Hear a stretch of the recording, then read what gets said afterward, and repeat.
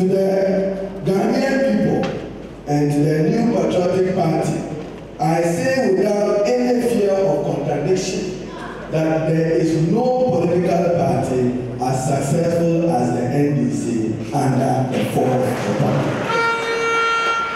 I say without fear of contradiction that there is no political party that has contributed to the economic, social, and democratic transformation of our country than the National Democratic Congress. I heard Professor Dansuku attempting to explain to us how the thinking of a national health insurance began, but lately implemented by the new patriotic party to which they take credit. We understand you all right.